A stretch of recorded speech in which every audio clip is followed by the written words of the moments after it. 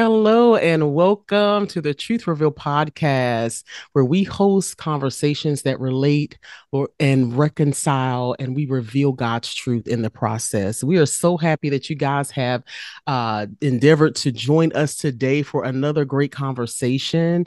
I hope that you're ready for this one. And I know, as you probably can see, one person is missing. April Yeah, Rivers. see. Unfortunately, she will not be joining us, in the furtherance of Truth Reveal podcast due to her schedule. She has a lot on her plate. She's a single mom. She doing everything at her church. She got Yeah. she got her own gardening channel on YouTube. So she has a lot that she's doing. And so we definitely understood and wished her well and definitely miss and love her. And we're still friends, so it ain't nothing like that. But this is what it is today. All right. Just me and Sweet this time. And of course, our special guest. So, welcome again to the show. Thank you again for joining us. We have a topic for you on this very day. I just want to give a disclaimer that we are going to be covering a very sensitive topic and just want you to ready your heart, your mind, and your soul for some things that may be said may be triggering to some, or you may get angry. I don't know, but we at Truth Reveal have endeavored to have the hard conversations, to have conversations that bring forth reconciliation, and those are the hard conversations that we do not shy away from. So I just wanted to put that disclaimer out there. So, with that being said, it is Pride Month.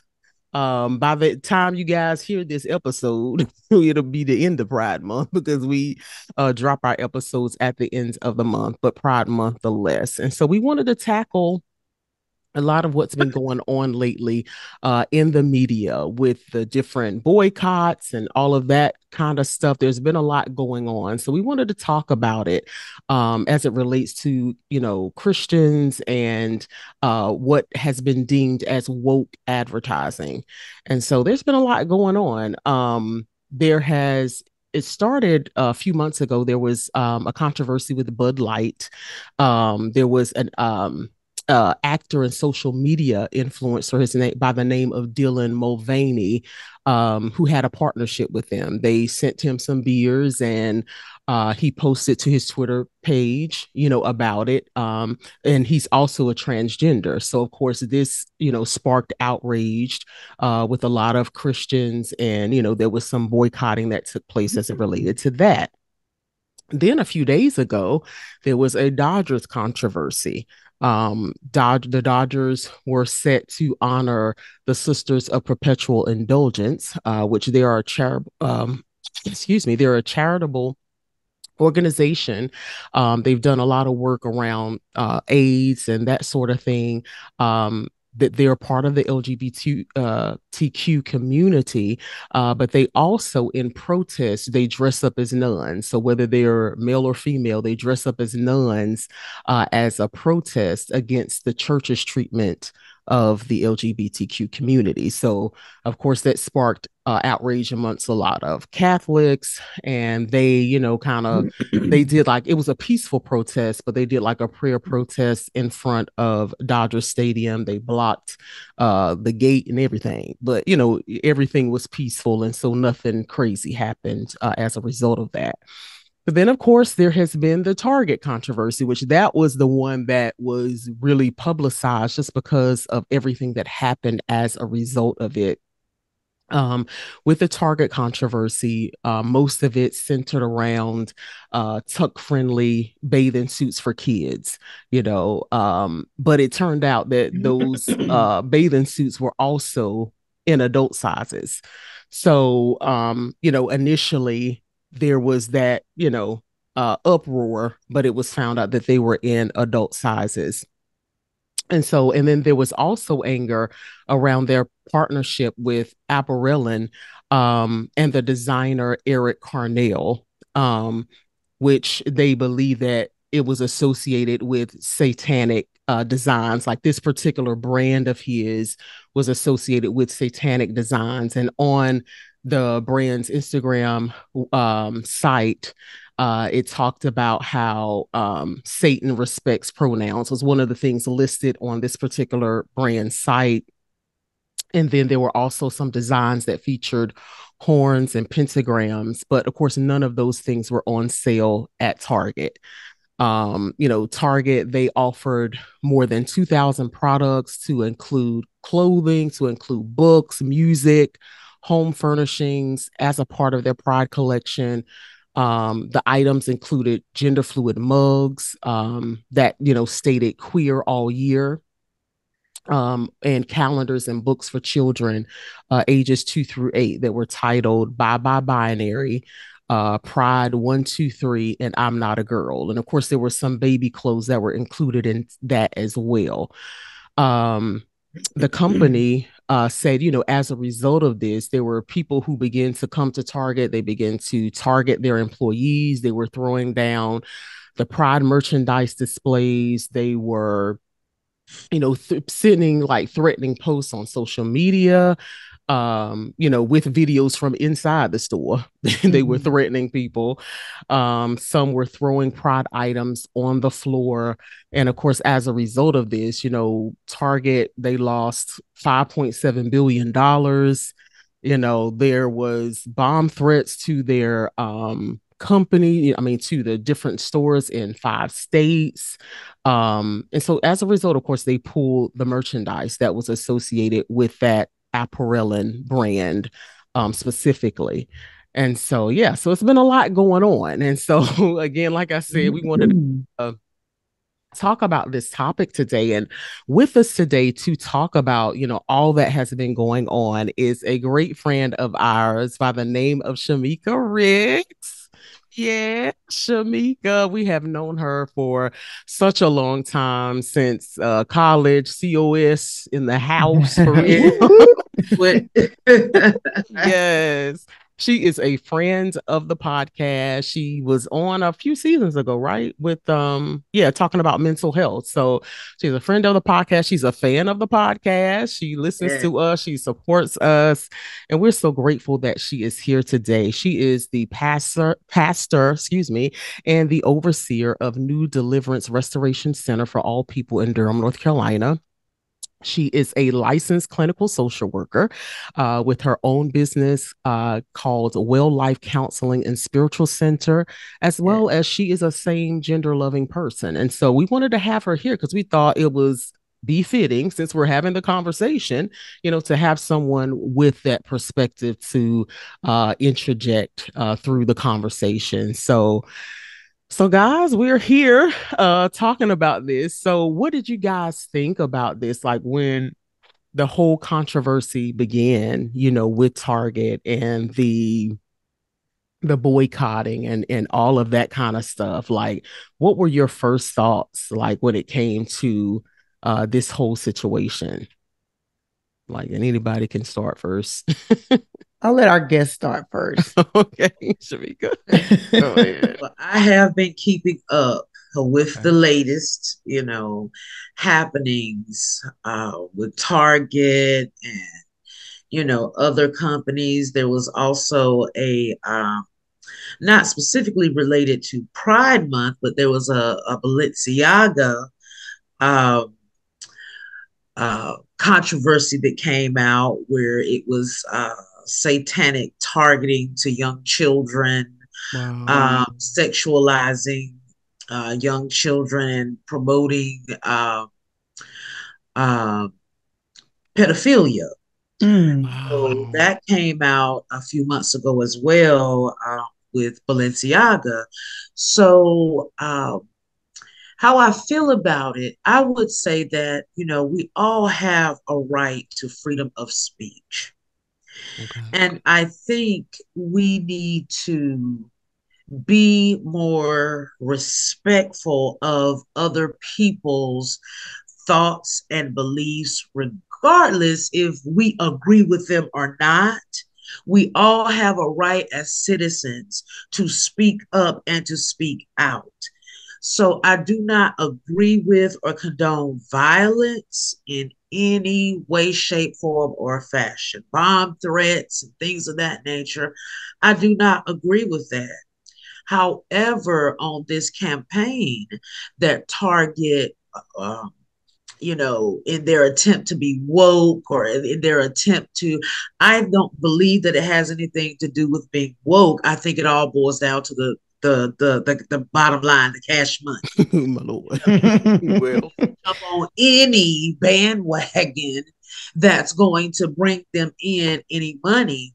But as a believer, I staunchly agree with protesting these satanic campaigns that these billion-dollar companies are promoting.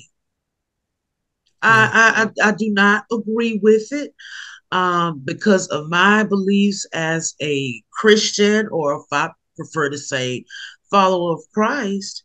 I'm not going to support anything that is promoting over sexualization of children. mm-hmm. I'm not going to support anything that is promoting satanic beliefs or anything of that nature. I don't care what month it is. Because before, sexuality, I am first a believer. Mm. And so my morals stand with, what the Bible says, about come out from among them and be ye separate. Mm-hmm. And so I do think that we as believers should take more of a stand in this day and time more than ever to spread the gospel of Jesus Christ, because the enemy has become relentless. Mm. Back in the day, the you might have known somebody was a possible Satanist or occultist if they were dressed in all black, long hair, all black makeup. It was, Gothic. but you didn't see that very often, not where I grew up. Yeah. So it was very, jarring when you saw someone, dressed like that or had a pentagram somewhere, on their clothing or bodies, or things like that. It Mm-hmm. was more secretive. It was more, in the bottom of the basement, in the midnight hours somewhere. But now, the enemy is emboldened, Yeah. Mm. and he is attacking our children. He is attacking the next generation, Mm. because the Bible does declare that with each generation they become weaker, but yet they have all the knowledge Mm. in the Mm. world, but yet they cannot stand and have no foundation to stand upon. Mm-hmm. So I believe that we as believers will have to embolden our stance Yeah. in declaring that Jesus Christ is the way, the truth, and the life. And no man can come unto the Father but by him. Mm-hmm. Amen. That's My the Lord. gospel. That's That's the it. gospel. That'll Yeah. preach. I'm telling you. I I swear. think honestly to be when I was a little late to the party with some of what was going on until Holly brought it to my attention, and then I was able to go do some more research myself, specifically regarding the Target situation.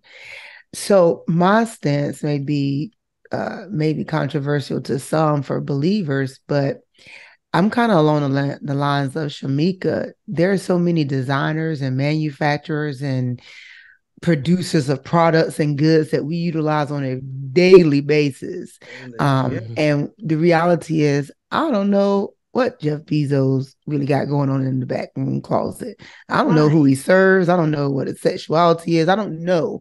And so I kind of felt like that was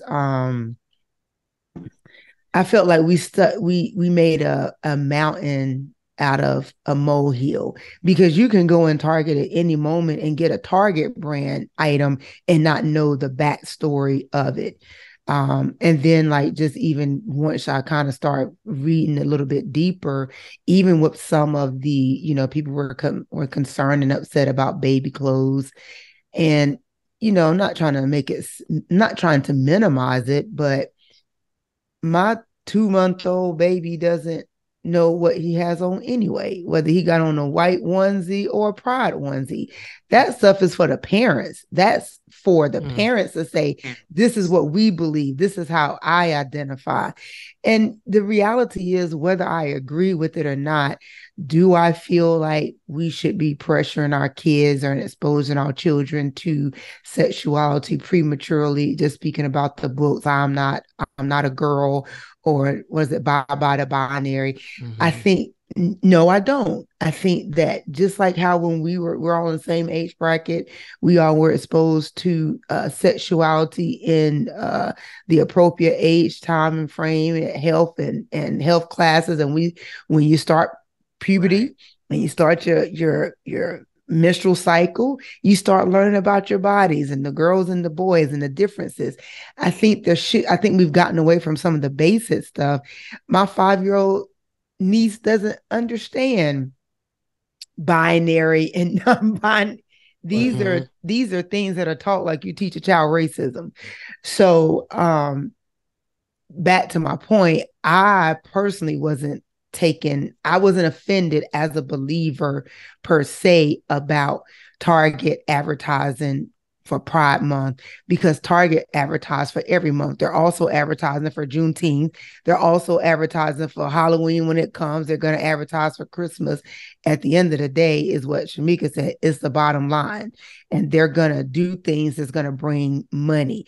When they find, as any smart business does, what's hot and who they can identify with, down even to Budweiser. This dude has millions of followers, or Delvin has millions of followers. It would be ignorant of Budweiser not to say, hey, drink this beer. Oh, right. Tad Brown has millions of followers. It would be ignorant of them not to tap into this African American market and so on and so forth, and not give her a space to promote her food, her clothing, her cookware. So right, that's kind of how I looked at it, that they were doing what Target does. Yeah, and I definitely I agree with all of what you guys are saying as far as the whole, it being about the bottom line, it being about the money, and all that stuff, and them not really considering, that people was gonna go, because to be honest, they've been celebrating Pride for I don't know how long. So it's just this year that really the outrage for some reason just went to the moon about it. And and so because there, and I don't know if maybe it had to do with the products and them finding that link between the Aberillum. I don't even know if I'm saying the name of the company right, but Eric Carnell, him being the designer, and that kind of correlation between the whole satanic thing. I don't know if that's what took it to another level, because when they asked him about the whole satanic thing in the article, he basically said, like what the nuns are doing, that's what he was doing, was kind of reappropriating, like using the same symbol that's been used against the LGBTQ community as a sarcastic statement, kind of like that. He wasn't necessarily a Satanist, but but either way, it's like yeah, that's not, yeah, good. But but yeah, so I think maybe that was the reason why there was so much more shock and awe, or maybe it's the political climate. I know I saw a lot of that, with conservatism, and that whole thing, that rise, and just I guess this idea and belief of infiltration. Not just you selling a product, but you trying to infiltrate like what's an agenda to corrupt the children. And so I think that is what kind of brought, because I mean, some of them book title names, Bye Bye Binary and Pride and 1, 2, 3, and I'm not a girl, for ages 2 through 8. Yeah. Right. Won't even Yeah. thinking about sexuality, boys. I didn't even have a sexual desire. Why are we making books for children that early Right. about sex? I don't understand it. I Right. don't, because so that's the part. It's like I understand the part of what Sweet is saying. Like, they're it's the different months. They did it for Black History, they did it for this, they're partnering with different designers that have a lot of followers. But it's Yes. that part of it where it's like, allow people to make their own decisions, but don't mess with the babies. I mean, Right. until they Right. have the concept to choose for themselves, leave the Right. children alone. So let me ask this question, just to push back a little bit, Holly, when you say don't mess with the babies. Because I think too, I agree with you. Like, I believe that sexuality in this day and age that we live in is something that's being taught. I also believe that it's being taught too early. Right. But who is it? Was it the designer? Because at the end of the day, it's the parents. This is the responsibility of This the is true. parents. This That's isn't a right. Target issue. Target promoted something, but it's the parents that has to go, quote unquote, buy the book. That's true Um, too. Right. and I Right. totally agree with you that we should not be exposing 2-year olds. First of all, they can't comprehend. My lord. To Right. that's the first thing. Um, Right. to something as complex as sexuality. Yeah. But Right. um I don't know if I don't know if I would necessarily say that's on target. I did have a question though with those 5 states where it seems like some protests broke out. I was just curious, were those southern states? If it Now talked about that's that. I'm not completely sure. It Okay. just said in 5 states they had States. received bomb threats. Bomb threats. Yeah, that's what I Yeah. meant. But more than likely it probably was. And in the Bible Belt Right. state, I mean, that's probably Right. where it's It's gonna true. be. Because I just came from New York, honey, and when I say pride stuff was evident everywhere, they was in celebration. They ain't had no well, nary protests going on there, so it's Nary. safe to say that it was the Southern. Right. Yeah. Yeah. Yeah. So yeah. But yeah, so like with all of this going on, and the when them losing money and all of that kind of stuff, do you guys think that the boycott was effective? Like, and what I mean by effective is that it's going to bring forth the fruit in which those who boycotted intended, if that makes sense. It does. Yes, I do. If you don't like it, don't support it. Well, You yeah. know, which is the bottom line. Like, like Sweet, you were saying, it's the parents, Yeah. it's not the 2-year old who's going in there to buy it. Mhm. It's the parents. So if you don't like it, don't support it. Just like, Yeah. with anything else. If I don't like the product, I'm not going to support it. And Mhm. so the best way to effectively change a system, if you don't like it, is to target. Money. Mhm. Yeah. Because I also feel like, at what point do we draw a line in our society and culture? Mhm. And just say, oh well, it's a business. You know, they're being smart. They have a right to follow the money. It's a capitalist society. But at what point? Because to say that there's no influence from these Mhm. companies on our children, I think would be, uh, nonsensical. Yeah. These billionaires, they do have an influence. You cannot watch TV Come anymore on. without an agenda being pushed, It's true. because that's what it is. It's an agenda. And Mhm. it's deeper than, yes, it's the bottom line, but it's also spiritual, Mhm. Yeah. because we wrestle not against flesh and blood. This is a Mhm. spiritual warfare, and Yeah. we are in a fight, you know, for our souls, Mhm. the souls of our children. Mm. because these are seeds that are being planted, Yeah. whether it's TV, music, you see a satanic, antichrist Mm. agenda everywhere you go now. Mm-hmm. Mhm. I was at the corner store in Durham the other day, and I looked down on the cement and what's paved in it, a pentagram. Mm-hmm. So it's Wow. not somewhere over there or somewhere, in, Idaho in a potato back field somewhere. It's everywhere. And at what point do we stop excusing, Yeah.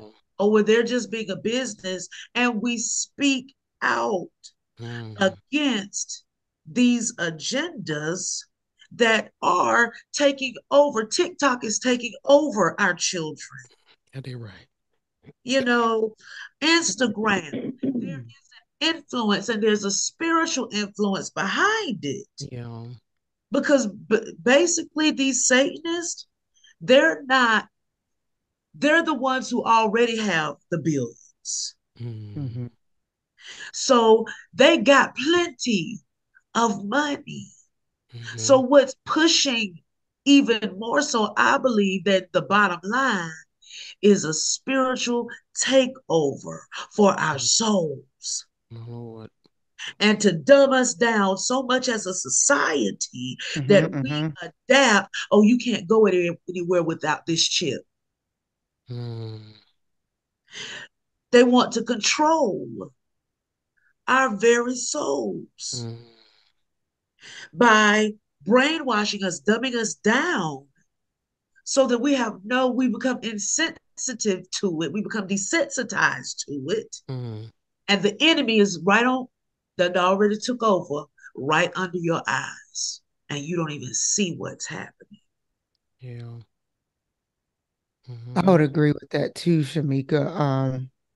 100%. I do feel like there is an agenda that is being perpetuated, and I feel like it's totally against the children.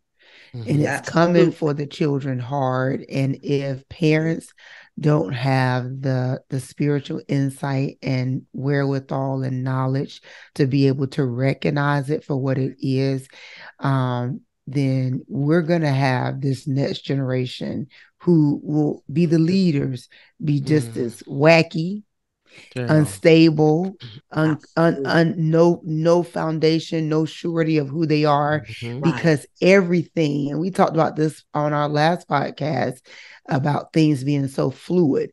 And so Mhm. I agree to with Shamika and to your question, Holly. When you don't like something, don't invest in it. That's Yeah. And right. it seems I think that had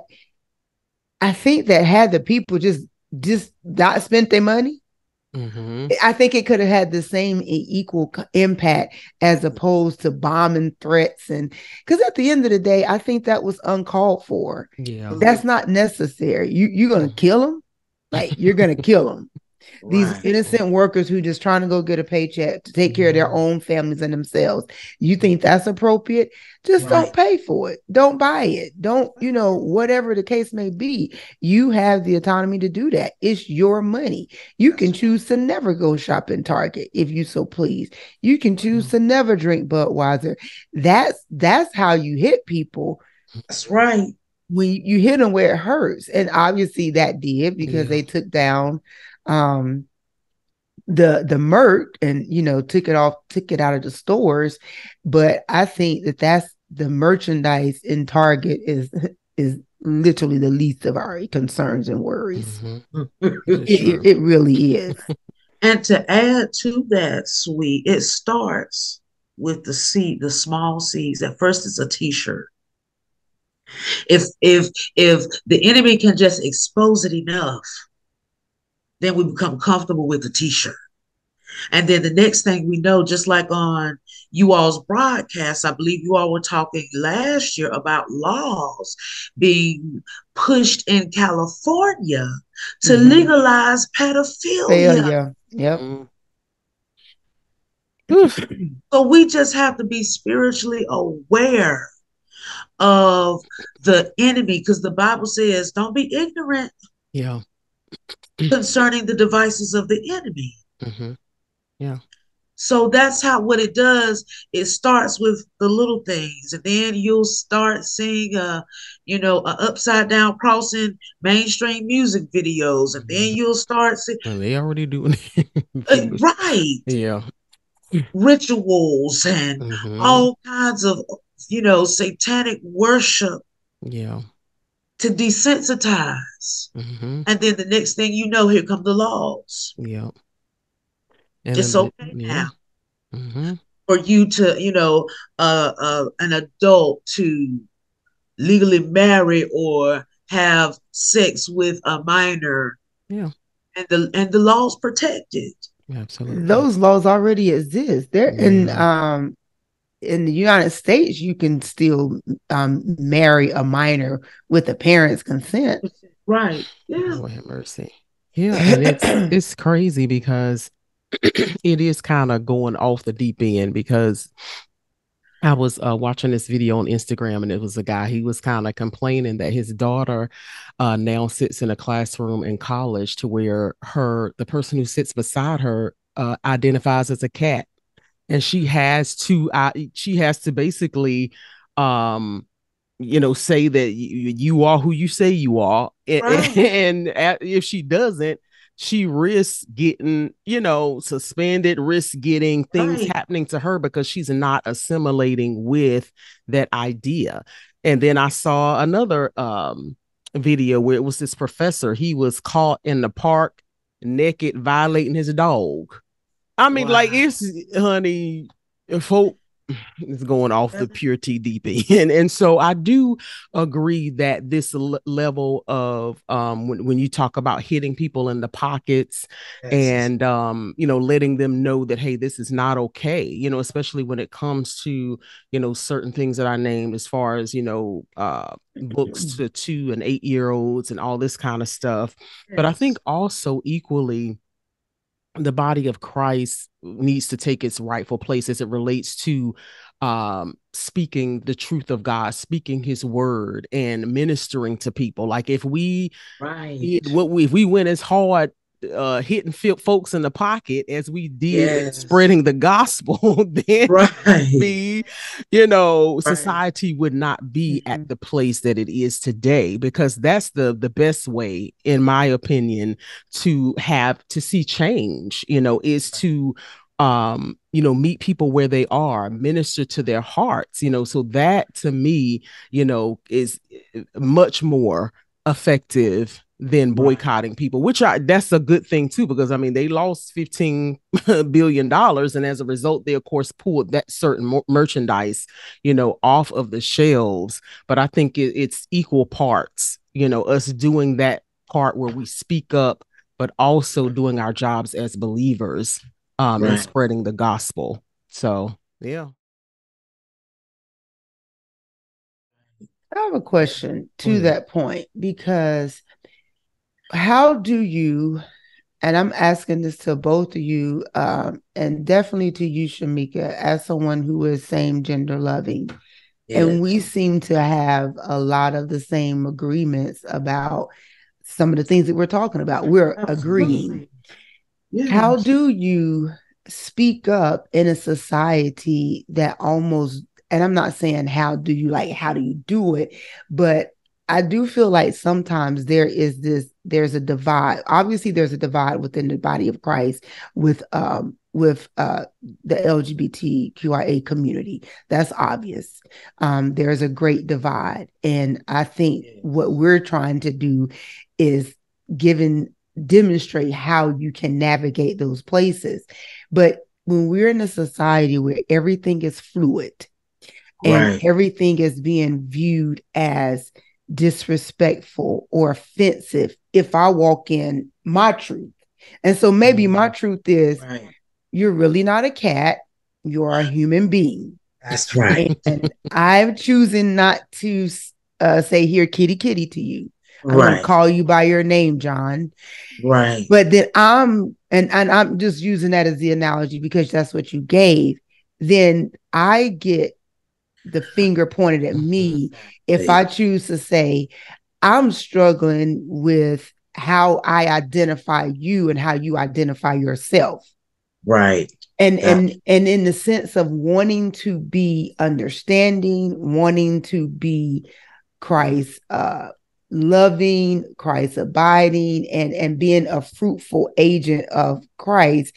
How do I still walk in my truth as a believer and still try to respect you?